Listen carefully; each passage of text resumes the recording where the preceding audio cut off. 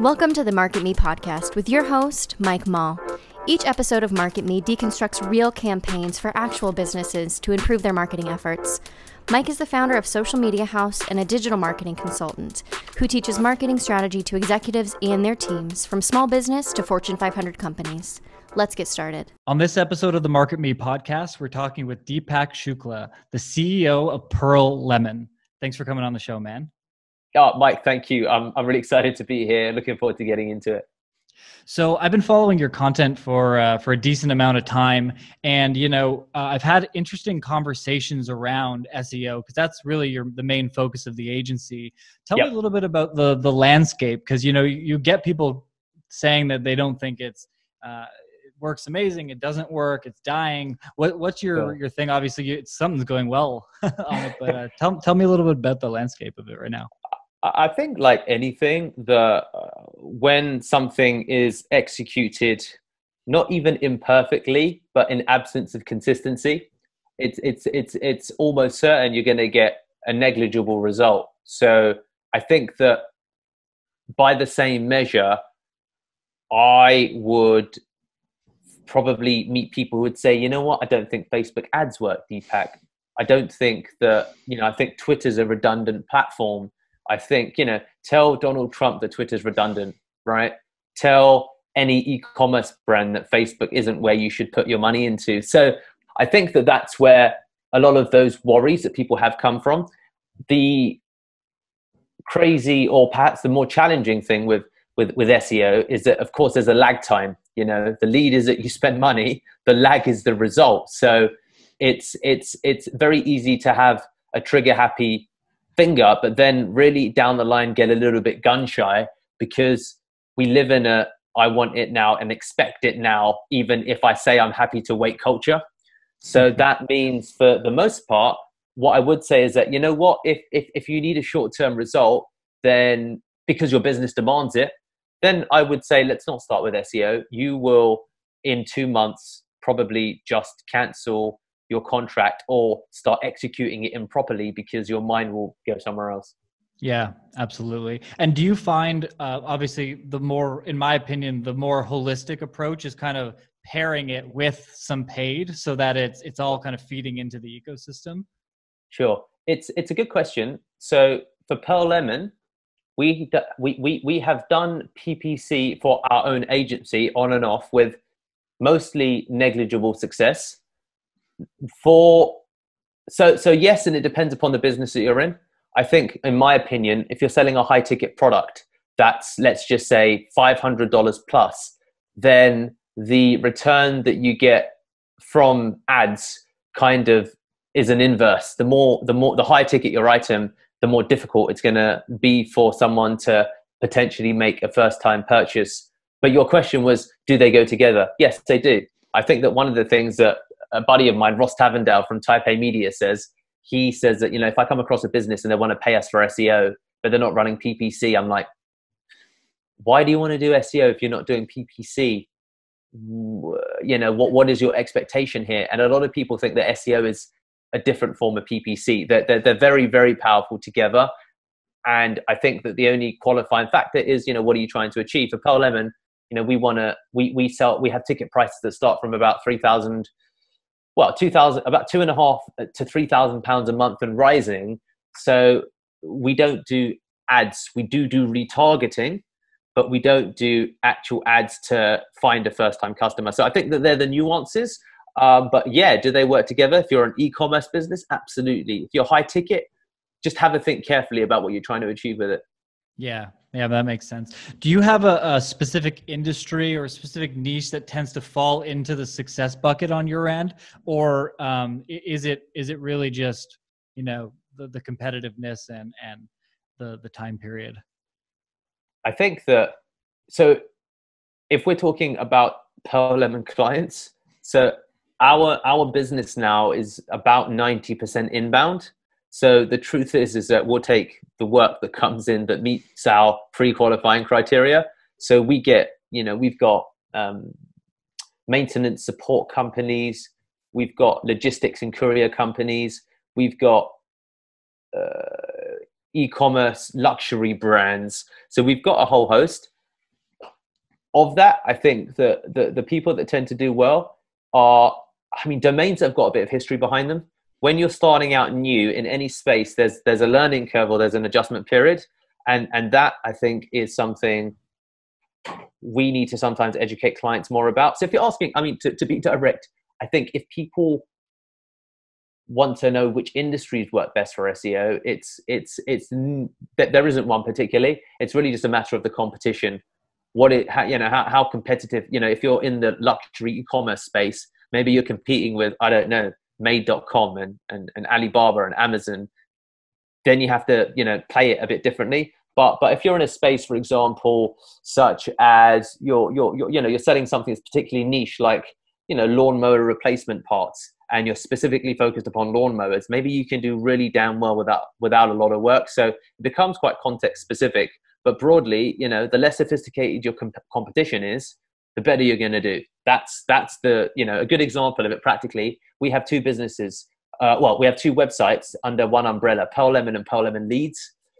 We've had to do 1/5 of the work on Pearl Lemon Leads to achieve the same results for Pearl Lemon, because we're trying to rank for keywords such as lead generation agency or lead generation companies.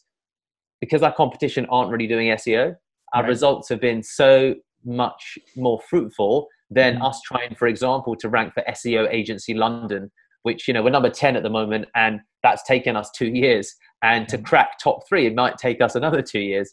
Lead generation agency, or rather, for example, cold calling agency, it took us about 3 months to get to number 1. And then it was like, oh, wow, that took us about $3,000 to $5,000 worth of work. And now we're generating that on a monthly basis. This is fantastic. Why didn't I do it before? So we still learn almost by accident at how quickly some things rank and how badly other things take or need. Yeah, fair enough. Well, and you said a little bit about cold calling, and I emailed you offline because, I think some of my audience will probably be in the same bucket of people that follow you. And I've personally watched you on Facebook Live cold calling, and I just it's so awesome. I'm so terrible at it. Closing sales, fine, but cold calling is just awful. But I do think it's a really underutilized method, because I think everybody's in this mindset, like, I have to create this funnel and I have to catch them on Instagram, and then they have to come on YouTube. And it's like, yeah, but you could also just have a conversation with somebody. Yeah. And I think you're probably the most effective and efficient person I've seen. So I have some questions for you for somebody who might be, thinking about trying it themselves, and maybe some ways that they can get into it. So we'll start with this. I think one of the things, and I've done a lot of cold calling as well, but I'm curious from your perspective, how do you get yourself ready to call or to start calling on a given period?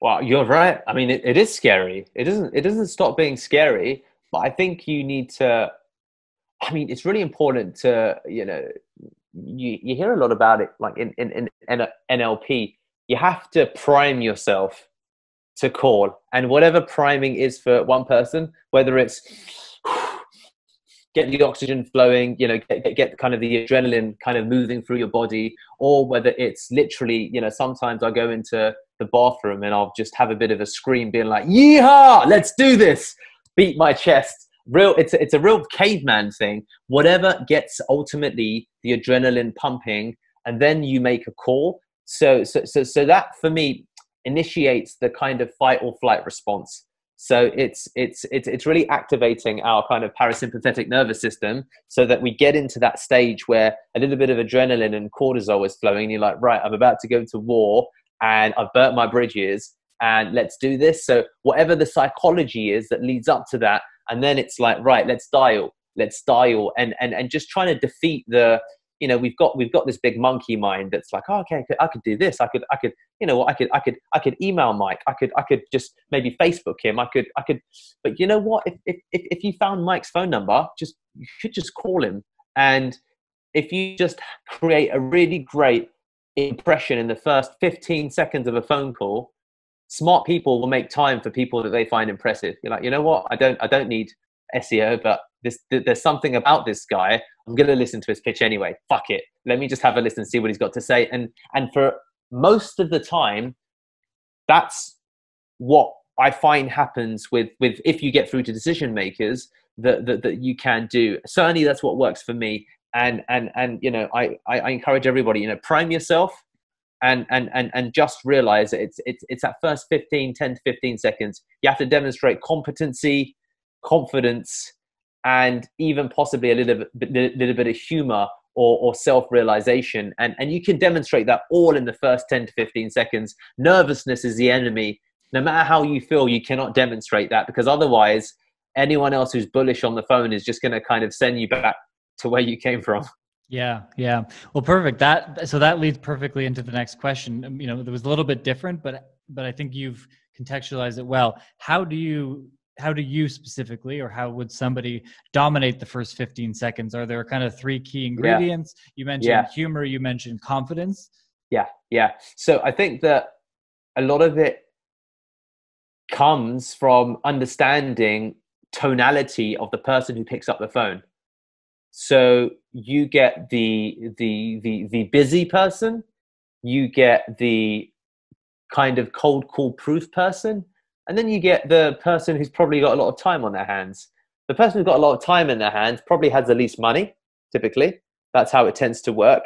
The other two are the interesting people. So what I'll often gauge for is the way that you respond to my hello. Hey, could I speak to Mike Moll, please? Yeah, it's Mike. Can I help? Defensive.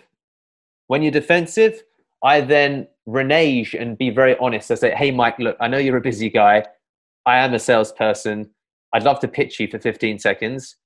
Can I just tell you what I do? You can determine whether it's interesting to you, and we can either continue the call, or I'll call back later, or, you know, that's it. How does that sound? Most people say, okay, fair enough. And I determine that by the, hi, yeah, it's Mike. Can I help? Rather than the, hey, yeah, it's Mike. What can I do for you? That's, I'm a little bit hesitant, but I've got some time. I will listen to your pitch. I'll listen. Hey, Mike, listen, my name's Deepak. Thank you so much for taking my call. So look, I'm on your website right now. I'm on MikeMoll.com, and being honest, I represent, you know, and maybe I wouldn't even say being honest because it's defensive, but I do make a judgment based upon tonality of how the person responds. And that will tell me a little bit about your framework. So I think context is the most important thing, and matching and mirroring the way in which you find someone. And then based upon that, you can kind of pivot and adjust. Got it.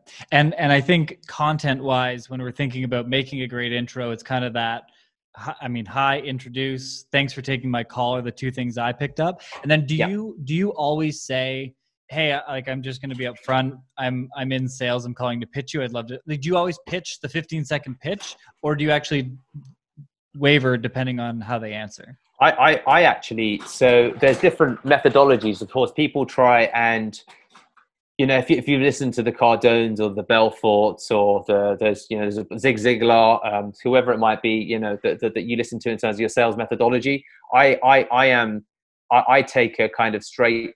So I think that if you can create the irresistible offer, so I open with the irresistible offer.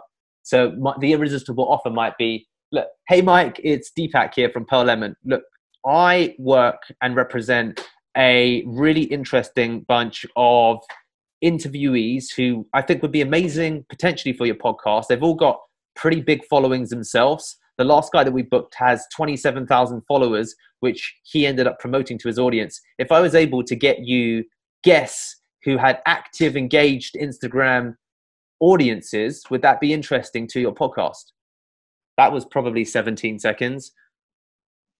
If you create an offer that's stupid to say no to, most people, most of the time would say, okay, maybe it does sound like rubbish, but I am going to listen to the rest of the pitch. So that's the approach that I tend to take, because I think that it's very direct, it's very clear, and it's really quite straight line. I think there's an honesty to it, and you know, from my opinion, if you focus on the irresistible offer and then work it. So if we try it again now, and I try and improve my tonality. Hey, Mike, it's Deepak here from Pearl Lemon. Look, buddy, I'm looking at your podcast on iTunes now. I really, really like episode number 27. And I'm reaching out to you because I represent an agency that works with influencers. What we do is we get influencers who've got followings of at least 10,000 people, and we book them onto podcasts like yourselves. If I could get you influencers on a weekly basis that had 10,000 followers plus, would that be interesting for your podcast? So I've improved it again by working through the tonality, adding some pauses. And then I think you refine that elevator pitch. And then you open up ultimately a door that might be closed to then maybe talking more about the brand, the business, etc. But for me, the biggest thing is that open, because that's the inertia that most people have. And then closing, once you've got someone's interest, is probably easier to do. So I think the fearfulness for most people with cold calling is that first 30 seconds when you're like, oh shit, is this guy going to tell me to piss off basically, or hang up? Probably, unless you nail your elevator pitch. Right. Interesting. I love that. So then, yeah, I mean, that brings me to my next kind of thing where, I've been in sales a really long time. It's a game of numbers, knowing your numbers. What would you say is your kind of the breakdown, that the KPIs that you follow of calls to appointments to however you structure? Do you have a sense for yourself? How you kind of lay that out? Yeah, sure. So it depends upon the nature. If it's really straight cold calling where the challenge is to get through to the decision maker, then based upon, for example, a 8-hour day, you work in sprints. You do maybe 60 minutes of calling, you break, 60 minutes of calling, break. The idea ultimately, that's a case of course, the follow up. And in those instances, we'll do something along the lines of the general aim is try and aim for one appointment an hour, which is a lot of the time not feasible because you spend maybe an hour trying to get through to the right person. And some of it's kind of investigative work. You're like, oh, hey, can I speak to Mike Malt? This is Tracy. Mike's busy right now, whatever it might be. And they're like, oh, hey, Tracy. So yeah, no, I'm a really huge fan of, and you kind of have to understand every industry has a nuance, of course. So I broadly, I aim for one appointment an hour. Mostly when it's straight cold calling, it doesn't happen. It ends up being probably, 2 to 3 solid appointments a day if you can get them, or if you can get out one really good pitch a day, depending upon the industry, then that's great. If it's part of an account-based sales approach where you're doing, for example, LinkedIn, email, then call, then maybe you can up the volume. Or if you scrape LinkedIn and get people's phone numbers, their mobile numbers, then you increase your kind of actual return and ROI. Then you can achieve the, one appointment an hour scenario. Because if I've got 10 mobile phone numbers, I'll call 10 guys and I'll get an appointment from one of them. Because if you nail the opening, so I think they're the nuances I'd go for. 4 a day if it's straight cold calling, and then you can get up to 8 appointments, 1 every hour if you've got mobile phone numbers. That's like of course a big difference. Got it. And then, so there's the inevitable argument, and I like to tackle this because I hate when people have excuses. Well, Deepak, you're an experienced, charming guy. You can do it. Of course you can do it. What would you say are some of the myths or some of the big arguments to not do it, where you're like, you have a good counter, or what are some of the misconceptions you would say you've probably had people tell you, no, I can't cold call. I can't do it. What are some of the big things that people get stuck on in trying to get into it? Absolutely. Look, I think that, it's natural to be scared of it. It's we don't deal very well with rejection, a lot of us, and that requires a certain skill. So I'd say for some people, you know what, if you really, really don't want to do it, I'd actually say then don't do it, because you're gonna fail hour 3. And that means that you're probably a bad fit. However, if someone really, is wavering, and it's just a matter of ultimately trying to kind of get over themselves, I think it's about quietening the kind of conscious mind. A lot of people can just, that monkey mind can talk yourself out of it. Your heart's racing a little bit. So there's practically speaking, I think that, if you're listening and you're like, oh, Deepak, I'm scared of cold calling. I've never done cold calling. I tried, had a really bad experience. Then I think that you try again, but you try every time differently. And that's what most people probably don't do. they try once and then they try again. So trying differently, and there's many variations of it.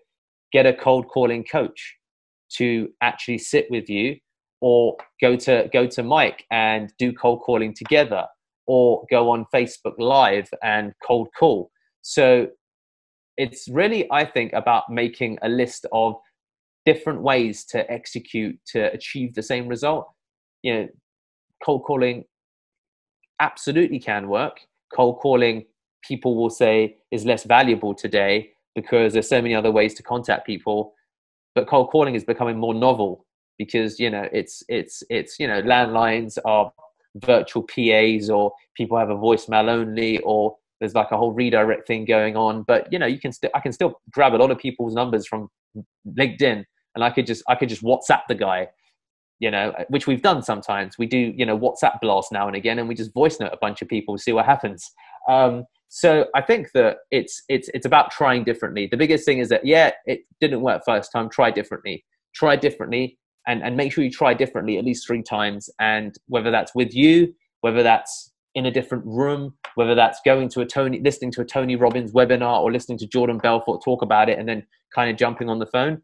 But the biggest problem, of course, people have is sticking with it, because it is tough. But you know, there's no, it's not a coincidence that, you know, some of the best businesses, you know, I think that Russell Brunson, ClickFunnels, he started out as a door-to-door salesman, as a Mormon, talking about, you know, I think selling perhaps, you know, Christy, you know, there's so many examples in, you know, Zig Ziglar, I think Brian Tracy, these guys started out as cold sales guys, and then they became these huge speakers. So I think it does require a certain level of grit, but can the grit be learned? Yeah, sure. I think you just need to try differently. Yeah. Yeah. Well, and it's interesting because I'm finding in the conversations that I'm having is it's almost more imperative now than ever.